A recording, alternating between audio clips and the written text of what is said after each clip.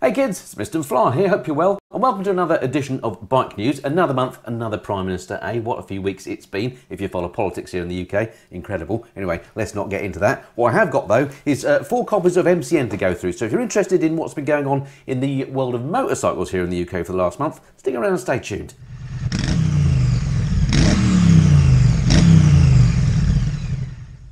Okay, so welcome back to another edition of Bike News. 4 papers to get through this time. Grab yourself a brew. This may go on for a little while. First story that I picked out here, which is interesting given the political situation in the UK. Don't hold your breath for a UK autobahn. So this one I marked up before events kind of overtook, so I'll read it anyway. But Prime Minister Liz Truss, yeah right, has mooted the possibility of scrapping the mandatory motorway speed limit of 70 miles an hour, instead letting drivers decide a safe speed for themselves. Can you imagine of all the policies? Anyway, Motorcycle Action Group's Colin Brown explains HGVs already have a lower 60 mile an hour limit on motorways, so there is precedent for lighter vehicles to enjoy higher speed limits, which is a good point. I hadn't thought of it that way. He added, I would be surprised though if off-the-cuff comments made in a leadership race progress to concrete proposals anytime soon. Well, stranger things have happened, Colin. Anyway, an 80 mile an hour limit would bring the UK in line with other European countries, including Austria, Italy, France and Denmark. I have to say, actually, I do think an 80 mile an hour limit on UK motorways would be a good move. 70 seems to me to be a bit slow this day and age. Those speed limits came in, didn't they, at a time when cars could barely do 70 miles an hour. So yeah, I think increasing it to 80 would be a good thing. We know that motorways are the safest of all forms of roads that we've got. Less accidents happen on motorways than any other roads, so why not, when cars are so capable, and bikes these days? Let's do it, I say. Interested to hear your views on that. I guess there might be an emissions argument by the Gretas and so on, but anyway. Right. Next story then, one that's still relevant. MASH hit the mud. French firm reveal long-legged trail version of their thumping retro roadster. Now what do you think of this? Take a look at this little beauty. I think this looks really cool. I've always been a fan of the way that MASH bikes look, but I've never ever ridden one. I don't even know where my local dealer is. They're a French manufacturer, I think, and when I've ever seen them at shows and stuff, I've always been impressed by the looks of them and thought, oh, I'd love a go on one of those, but never managed to do it. So MASH, if you're watching, can we have a go somehow? I don't know how we can sort it out, but if we could, that would be good. Anyway, what's this one all about? French firm MASH Motors, it was French, have released a trail version of their single-cylinder X-Ride 650 Classic, or maybe it's Cross-Ride 650 Classic, offering off-road credentials and retro styling at a bargain basement cost. I like the sound of this. It's it's powered by the same 647cc air-cooled single taken from the Classic, and it produces a claimed 40 brake horsepower. So pretty pokey. 21-inch front and 18-inch rear spoked wheels. So that sounds like it's, you know, obviously it's got proper off-road credentials. ABS prevents unwanted lockups with a 4-pot front caliper supplying the stopping power. So it sounds like it's got reasonable brakes on the front. Wonder if you can disable the ABS, because if you are going to do some green lanes and stuff, you don't necessarily want ABS kicking in, do you? Blacked out engine and gold anodised wheels. I love the wheels on this. I love a gold wheel, me. Giving it a look of quality far beyond the expected 5599 price. So 5,600 quid for one of these. So it puts it up against Royal Enfield's Scram 411, which is about £1,000 less actually, but I do think this looks much nicer than the Royal Enfield. Of course, don't know how it rides. The MASH Trail will be available in dealers next month. Well, I've no idea where my nearest MASH dealer is. I suppose I should have looked it up on the interweb before I started this video, but it looks really cool to me. I don't think I've ever actually seen one on the road either, so I don't suppose they're, you know, any MASH, not just this one. So I don't suppose they sell in huge numbers, but yeah, have you got a MASH? I'll be interested to know how you got on with it. Is it a good bike? I certainly like the look of this one. I think it looks brilliant, and at that price, maybe worth considering if you fancy an alternative to something like a CRF, which, you know, if you want to do a bit of green laning, great way to get into it, and not a lot of money either to commit to it. All right, next story here. Fight Club. Which is Ducati's finest naked street bruiser, the Streetfighter V2 or the V4S? I love these bikes. When they first came out, the V4S, I thought it was a hideous abomination. I thought they'd taken a Panigale and ruined it. But then I borrowed one and I was absolutely smitten. The V4 is a beautiful, beautiful bike. I also borrowed the V2. I'll try and, if I remember, put some links in the corner to my reviews of these bikes. And although the V2 looks very much like its bigger brother, I didn't think it rode anywhere near as well. It reminded me much more of my 899 Panigale. Of course, it's got an engine on it that is derived from that. So I didn't like it anywhere near as much as the V4. Now, I'm not a particularly fast rider, as if you watch my videos, you'll probably know I'm a bit of a rubbish rider. But I found the V4 a pussycat to ride slowly, and if you did want to wind it up, the thing absolutely flew. I thought it was an amazing machine. But is 21.5 grand, and the V2 is 15 grand. And I've always been an exponent of when Ducati do these things, when they make a smaller sibling of their bikes, which they often do, I often think the smaller one is better. Ergo, why I've got an 899 and why I didn't buy the what was then the 1199, because I thought the 899 would be the better bike for the road, as it proved to be. Anyway, let's see what MCN said, and this is it's Nevesy, my favourite road tester from MCN, Michael Neves. He says, "You're in for a wild ride. Neither are cheap, but they're both full-blooded, booming Ducatis with beautiful paintwork and lots of clever tech. It's hard not to be swayed by the Streetfighter V4S if cost isn't an issue. The Streetfighter V2 is anything but the poor relation though. It makes more sense than the V4S in the real world, and it costs over 6 grand less." So yeah, I'm a little bit surprised at that. They've given or Neves has given the V4 4 out of 5 and the V2 5 out of 5. Now normally I would kind of agree with that, but in this case I actually disagree with Nevesy on this one. Let's face it, he's a better rider, he knows what he's talking about more than I do. But I thought the V4 was much nicer ride than the V2. But it is 6 grand more, so you know that's got to be a kind of, that's a dream, money no object, lottery win type situation. But both great bikes. I'm kind of, you know, we're nitpicking here. You wouldn't be unhappy with either of them. And the more I see them, the more I think they look good. It's incredible how your taste changes over time, isn't it? I first, you know, as I said, when I first saw them, I thought they were horrible. Now I think they're lovely. What is going on there? Right, moving on. Excess all areas. Does the MT10 SP still cut the mustard, and is it worth an extra 2.5 over the stocker? So here we are. This is the new for this year MT10 SP. When I say new, it's been upgraded and updated along with its non-SP brother. Most notably, well, some electronics upgrades, I think, and then the front end has been restyled. Now, I really like when the MT10, actually, this is interesting because when I think back to it, when the MT10 first came out and we saw it at the NEC show, they had that the standard bike in that sort of Airfix grey with the yellow wheels, and I thought it looked unusual. I wasn't smitten by it until I saw it, and then I thought it looked absolutely great. And then I rode the SP a few years back. Again, if I can find that review, I'll put a link in the corner, and I absolutely loved that bike, and it became one of my favourite naked roadsters, and it still is. I still kind of have a little, if I had space in the garage, I'd have an MT10. I think they're a lovely bike, but I'm not sure about the styling of this new one. That said, I've never seen one in the flesh, so I could be talking rubbish, and I reserve the right to change my mind once again. But I prefer the look of the old bike. Anyway, let's see what it says here. Billed as the ultimate MT, the SP was launched a year after the stock bike and came with upgrades including semi-active Olin suspension, with both MT10 models updated for 2022 through a new electronics package that includes an IMU, revised engine and new styling. But is the SP still top dog? Right, the John Urry says here, the base and SP models feature the same updates, making the gap between them appear pretty small, and therefore the 2.5 grand difference harder to justify. I guess it's in the suspension. The semi-active Olins delivers a far more assured ride than the KYB kit on the base bike. Is it enough to excuse blowing 2.5 more on the SP? I'd say it is. So John Urry thinks it is worth it, mainly for that suspension, and we all know Olin suspension is amazing. I don't think I'm necessarily a good enough rider to notice the difference. But although, of course, bragging rights is always the thing, isn't it? But 2.5 grand for that, it's quite a lot of money in it. But I think the standard SP is well worth investigating if you like the look of this bike. I think it's an absolute corker. Looking forward to having a ride on one of these. I must organise that. So once we're through my current tour series, I'll see if I can get hold of a Yamaha MT10 and do a bit of an update review, a revisited review on it, because it's been a few years since I rode that original one, and I was pretty smitten by it then. Alrighty, next paper. Right, first story in here, back with a buzz. Oh, very clever headline. I see what you've done there, MCN, nice one. Honda's legendary Hornet name returns in a new 750 parallel twin. Now there's the first issue, isn't it? The old Hornet was became a bit of a cult bike, and it was around at the time when I was learning to ride, about 2012. And in fact, I think my riding instructor had a Hornet. So I have great affection for these bikes, as did a lot of people. And when I heard that a new Honda Hornet was coming out, I was quite excited by it, until I heard it was going to be a parallel twin. Now don't get me wrong, I like a parallel twin in certain applications. I've got one in my Triumph Speed Twin, a retro bike. I think it fits that sort of genre. Of course, I've got a twin in my BMW GS, albeit not a parallel twin. So I do appreciate twins, and I do like them. But in the Hornet, I think part of its appeal of the old bike was the fact that it was a 4-cylinder machine. And if this had been a 754, I think that would have been an absolute hoot. Now, this might be brilliant too. I've not ridden one, so again, I reserve the right to change my mind if and when I get to ride one of these Hornets. But let's read what it says here. Honda have finally revealed their all-new CB750 Hornet, which looks set to take over the fight directly to the ever-popular Yamaha MT-07. Which I guess is, obviously the one they're targeting, and I think I'm right in saying that's a parallel twin as well, isn't it? This modern naked uses a brand new 270-degree parallel twin, producing a claimed 90.6 brake horsepower, so plenty of power there. Standard features include 3 riding modes, courtesy of a ride-by-wire throttle, rain, standard and sport, plus 3-stage engine braking and traction control.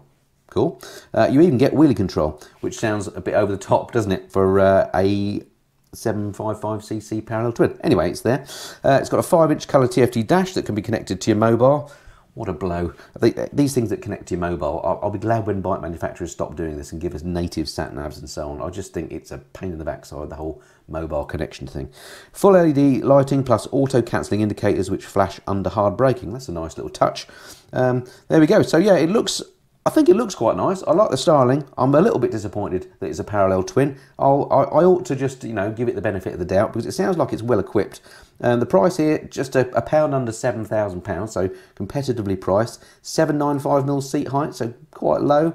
190 kilograms. Not sure if that's wet or dry, so medium weight, I think, and I like it with the red frame as well. So anyway, interested to know in the comments below what you think of the new Honda Hornet. Have they missed a trick by making it a parallel twin?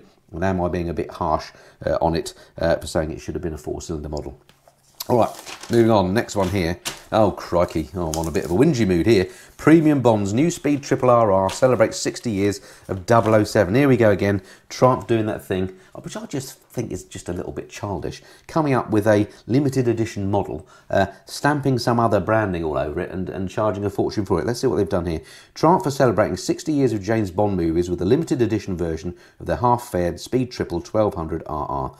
Priced at £21,995, limited to 60 units worldwide. The special is dressed in a black colour scheme, complete with all 25 James Bond film titles on the tank. Really? You'll also get 007 graphics and hand-painted gold lining. Well, I'm all for a bit of hand-painted gold lining, but you can keep the 007 graphics, I think. And as for having the names of all the films all over the tank, not for me. Now, maybe if you're a massive James Bond fan, this would be, and very rich, this would be something you might put in your collection. But as a normal everyday biker, does this appeal to you? I've whinged about these before. They do these hookups, don't they, with watch manufacturers and all sorts. Have done other 007 bikes. And given there's only 60 made, I'm sure there's probably 60 people in the world that do want these enough. And they may even well be sold out. I've got a feeling they might be sold out already. But yeah, not for me, that one. What do you think? Do you want more of these brand tie-ups that Triumph do? Or have we seen enough of those? Let me know again in the comments below. Right, is that the whinging over? Let's hope so. Right, next up, Bologna's Globetrotter. Here we go. This is quite exciting actually. This is the new Ducati V4 Rally, or V4 Rally. Let me read what it says first and then we'll have a chat. Ducati are deploying clever new tech to help people ride further in comfort on the new Multistrada V4 Rally. And that includes kit that can shut down the rear cylinders while you're on the move. Very clever stuff. Working across all modes, the extended deactivation system sees the rear cylinder mount of the V4 motor switch off at idle when stationary. Well, the standard bike does that already. But it can also shut down on the go, with the cylinders firing back into life when speeds increase or when the rider demands more power. Clever stuff. I assume that's to do with maybe fuel economy, because let's face it, the old V4 Multi is a bit thirsty, and or emissions, I don't know. It's a production bike first. Oh, and the idea is to cut emissions and boost range. So there we go, it's exactly that. There's a new screen which has grown 40mm in height, always handy, a bit extra wind protection. The tail of the bike has been stretched, moving the luggage backwards for more pillion legroom. That's interesting. As it happens, Mrs. Flyer was riding pillion on one of these at the weekend. Last weekend we went away to Wales. If you follow me on Instagram or Facebook, you will have seen a few pics of us and some mates blatting around Wales in the rain. We took the Goldwing and it was an absolute hoot. We had a lot of fun. But for a period of time, my missus went on my mate Ian's Ducati Multistrada. He's got the standard V4S, and she said although she found it comfortable, she did feel a little bit more cramped than on the GS, so a bit more leg room wouldn't go amiss, I think. If you're interested in riding a Multistrada with a pillion, this may be one worth considering. The other thing it says here, there are adjustable seat heights for the front and back, plus lower suspension options, and it has a new easy lift feature which opens the suspension hydraulics to help you lift it off the side stand. This is great stuff. And also, I think they did an update, didn't they? They did that electronic update on all the Multistradas. I assume it applies to this one as well, where when you stop, I think you can set it, the suspension, so it's on its lowest setting until you get to a certain speed, and then it'll rise up, which again, all these things that just make life easier to handle large bikes, it's just a good thing, isn't it? So thumbs up to Ducati for coming up with those changes. It's an awesome looking bike. It's an amazing machine, isn't it? In the adventure bike world, for me, there are only two bikes. That's the GS and the Multistrada V4. And this one looks really lovely. So well done, Ducati. Again, interested to think or see if you agree or disagree with me in the comments below. Right, last one for this paper. Suzuki expand commuter fleet with new 125cc scooter. New Burgman hits the streets. So, I'm a bit of a scooter fan. I know there's, in this country, for some reason, we don't really do scooters or get them. And they are very much a tool for commuting. I understand that in other, maybe warmer countries, for example, in Italy, where you see a lot of these things, the weather's a bit more conducive to having a scooter. But if you live in a town or in an urban environment and just need practical transport, you cannot beat a scooter. And 125s are brilliant if you're in traffic because you don't need the speed. The practicality of them, storage space under the seat, they're comfortable, they're just brilliant. I love scooters, cheap to run as well. Let's see what it says about the new Suzuki. The new Burgman joins the Avennis 125 and Address 125 and looks set to challenge Honda's PCX 125 for a share of the sales in the buoyant low-capacity scooter market. Now, I rode the PCX 125 a couple of months back. Again, I'll put a link in the corner to that one. Absolutely love that little bike. It's Britain's best-selling motorcycle, so or powered two-wheeler, I should say. So no wonder Suzuki want a bit of that action. What else does it say here? 112 kilogram mass, so very lightweight. Returns a claimed 148.67 miles per gallon. So in these days of high fuel prices, that's very tempting, isn't it? If you want some urban transport, 150 miles per gallon, that is incredible. Efficiency is boosted further by stop-start technology, which is a first for a Suzuki model, and reduces the amount of time the engine is spent idling. I love that feature. I've actually got that on my Goldwing, which some say is like a big scooter. And I think it's brilliant. You come to a halt, engine stops. Some cars do this, and it starts as soon as you give it some throttle again. I love that. I do sometimes wonder what impact it's going to have on your starter motor, but presumably bikes and cars that have that feature have a starter motor and battery with, you know, that's designed with that in mind. At least I hope they do, because it does, again, from a mechanical sympathy point of view, I do wonder whether it's a good idea to keep stop-starting your engine like that. But I'm sure the boffins at Suzuki have thought of that. Anyway, it is great in practice, regardless of whether it's good mechanically or not. It must be good. When the Dinky fuel-injected 32.5 kilogram engine fires back into life, you're likely not to notice thanks to a silent start system.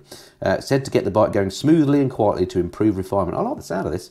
It's got LED lighting, 21.5 litres of storage underneath the seat, which is just brilliant, and an LCD dash. How much is it though? Does it say here? Can't see the price of it anywhere, unfortunately, but yeah, it looks great. It looks very much like the PCX 125 actually.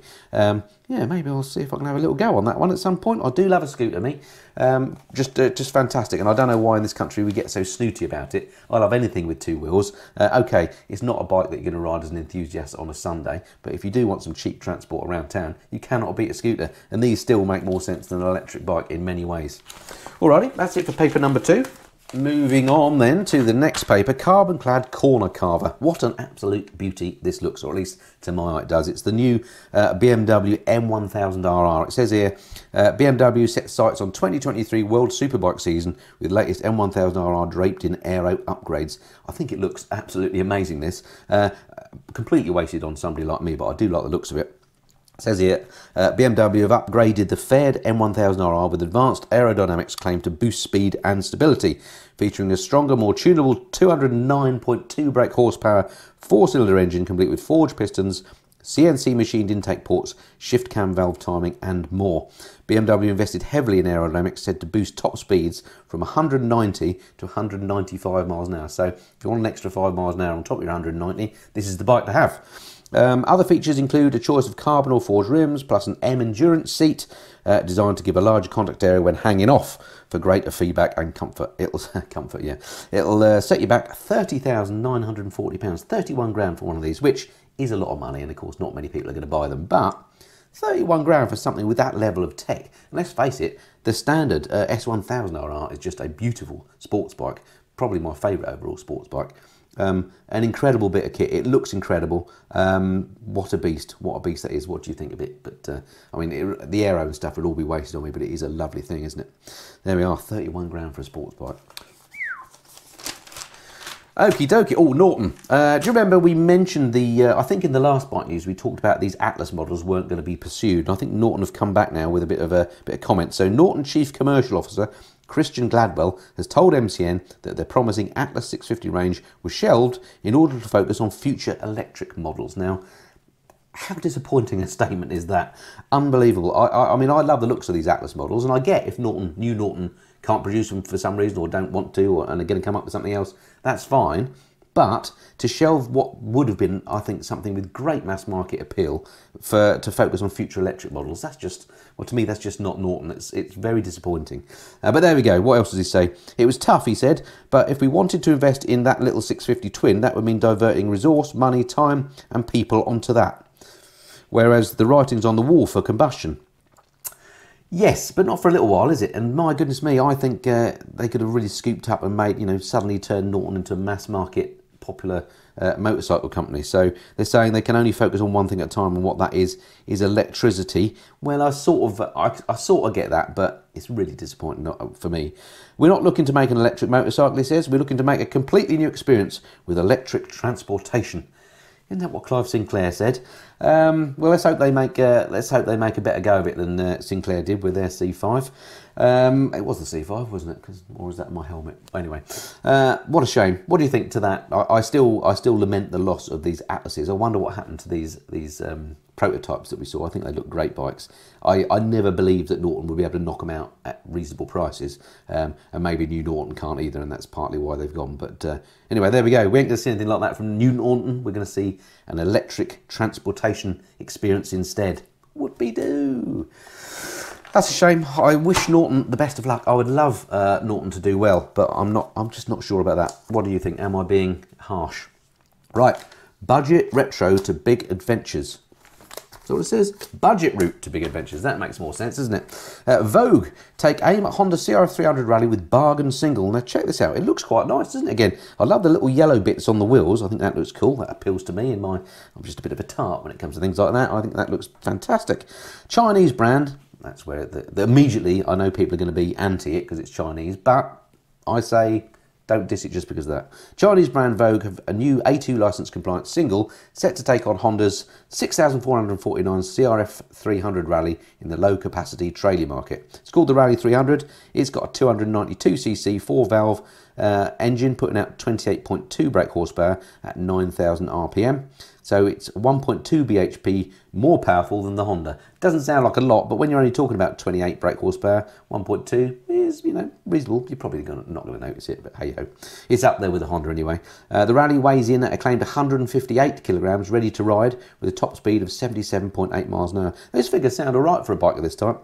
The price, the 300 Rally will retail in Germany in a choice of two colours for €4,229, which is about £3,682. Sounds like there's no plans to bring it here at the moment. It says here, previous importer Lexmoto do not currently have a deal with the factory, but the bike meets the regs, so there's nothing to stop another firm stepping in. So maybe we won't see it here for a little while, but if it does get an importer, then that's a viable option, isn't it? £3,682. It's in that ballpark. If you just want to do a bit of green laning, there's an alternative to that MASH that we saw at the start. Nice one. I like the look of that. Okay. All right, another Norton story. I do wish Norton the best of luck, because this is a bike that, to me, looks like a Norton should do. This is the Norton Commando. Commando is reborn. New Norton have done a lot of work on the old bike and made this up the quality, changed lots of parts, and now it becomes, you know, a really nice motorcycle, I think. On paper, it doesn't sound that good, but I just think this has all the elements that are what makes Norton appeal to people like me, enthusiasts. You know, a proper engine, it looks like a proper motorcycle, and it's got that name on the side of the tank. I'll take this over an electric Norton any day of the week. Well, at least for the next 10 years anyway. So what does it say here? Norton have launched a re-engineered Commando. Does the latest version make the name desirable once again? It's a motorcycle, not an iPad. I like that headline. Unlike rival retro machines from Triumph and Moto Guzzi, which feature modes, traction control, connectivity and more, the Commando keeps things old school. I like that. Black and gold. There are two versions of the Commando. The SP, which stands for Sport, is £16,499. $1,499 with upright handlebars, and the Cafe Racer, the CR, is $16,999. So they are expensive for bikes that don't have, you know, traction control, connectivity and all that sort of thing.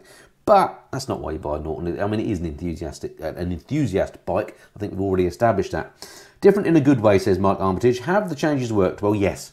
The Commando experience is now what you expect of a traditional British parallel twin, but without all the niggles and worries that came with the previous version. Whether it's worth the best bit of 17 grand depends on your perspective. Yeah, I agree, it is expensive for what it is, but if you're an enthusiast with plenty of cash, it does appeal to me, I must say. The Norton gives a genuine sense of connection to its ancestors with its handmade frame, anodised aluminium yokes and hand-polished exhausts. The Commando is different, and different in a good way.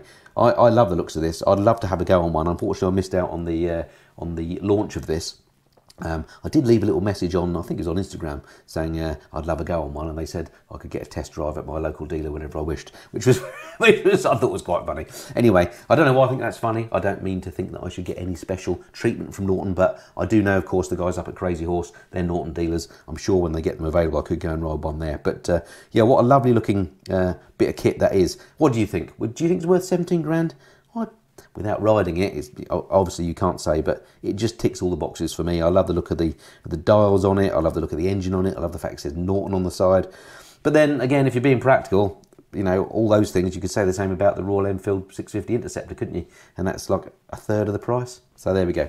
Anyway, so there we go. That's that. That's the third paper. Final paper, just 3 stories to pick out from this one. Stats show biking is getting safer. Now this is a good news story. How riding aids of improved kit are saving bikers' lives. Motorcycle fatalities have fallen to the lowest number in 10 years outside of lockdown hit 2020 apparently. New statistics from the DFT, Department for Transport, show 322 riders lost their lives in collisions involving another vehicle during 2021. The only year that was lower than that was 2020 with 299. Of course, we weren't riding then because of all the lockdowns. Tony Campbell, CEO of the Motorcycle Industry Association, says it's encouraging to see the significant decline in motorcycle-related fatalities. It sure is. He said that they believe there are several reasons behind the improvement that include steps forward with protective kit and electronics, which are making bikes both safer and easier to ride. In addition, he believes the greater number of bikes, e-scooters and bicycles on the roads are causing drivers to be more on the alert. Interesting. I hope that's the case, but great news whatever, that bikes, or at least the statistics are showing, we're having fewer fatal accidents. So keep careful out there, keep vigilant, but it's going in the right direction. That's a great story. Right, this is a cheeky tactic from John Arry. I quite like this. Save cash, buy the old colours. John here says, it seems like every morning I'm greeted by an email announcing a hot new 2023 bike model, but things aren't quite what they seem because an increasing number of brands, Kawasaki and Honda being the main culprits, just class a fresh paint job as defining a new model. And I completely get what you mean here, John. I'm, of course, a Goldwing fan, and I see that Honda have brought out a 2023 Goldwing now. It's identical to the 2022, except you can get it in silver now, whereas it was in blue last year. Things like that. I suppose it is a bit of a cheeky tactic.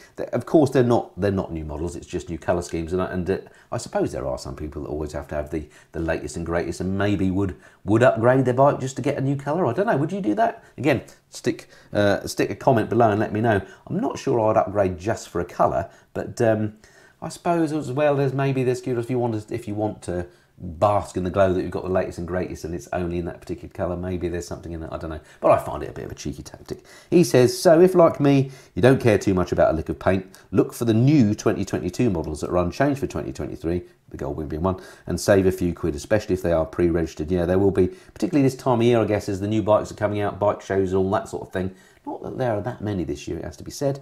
Yeah, go and find some new old stock in the 2022 colours. You'll get yourself a bargain. All right, last story before we get on to parish notices. Excess baggage. Which BMW is best at smashing out miles? The R1250 RT or the K1600 GTL? Now, this is a story that piqued my interest because I've got, I think it might even be this very K1600 GTL in my garage at the moment. BMW have lent it to me for a couple of weeks to get to know because it's been revamped this year. And of course, it's an obvious competitor to the Goldwing, which I know well. So I've got that. It might even be this very bike because it's the same colour and it's the same GTL LE. So it may be the same press bike that I've actually got. And MCN have pitted it against the R1250 RT. So the K1600 starts at 23,623. The RT is 20,999. So it sounds like there's £3,500 difference. In reality, that's not necessarily the case, because you know what BMW like, as are other manufacturers. Once you spec these bikes up, the prices go up. I spec'd up a GTL LE to the way that I wanted it recently. It came out nearer 25.5. So suddenly that gap gets bigger. Anyway, let's see what MCN said. And it's Nevesy again. He says, BMW know how to do it. On paper, the K1600 GTL looks hard to beat, but its extra kilos can dampen the joy of riding, and it can be hard to manage at low speed. But the RT is still the king of the Tourers. Its engine internals don't spin in double cream. I love that use of words, like the Ks, but it's still beautifully smooth. Of course, you've got the Boxer engine twin on the RT versus the amazing six-cylinder inline six, an incredible engine on the GTL, which is super silky smooth. It's the RT, Nevesy said, is even more comfortable, has quieter aerodynamics, is more frugal, and being so much lighter and more agile is a lot sportier. So that's interesting, isn't it? It's given the RT 5 stars and the GT, or the K1600 GTL, sorry, 4 stars. Interesting. I think the K1600 looks a much nicer bike. I've always found the RT, particularly the new one, a little bit bulbous at the front end, but it does ride beautifully, that's for sure. I'm not going to say whether I agree or disagree with this, because you'll have to wait for my review of the GTL LE coming soon. Alrighty, that's it for the paper review, so moving on to...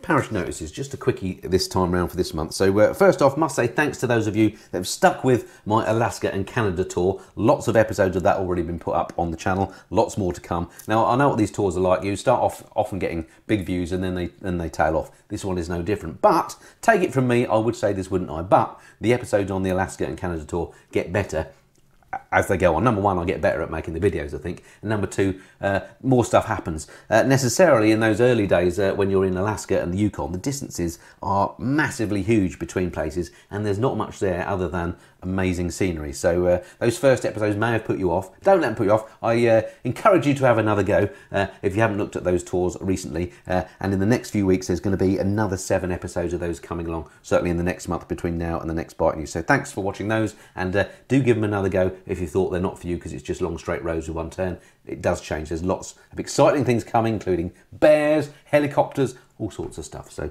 do keep watching those, and thanks for those of you and for all the kind comments that you've given me on those.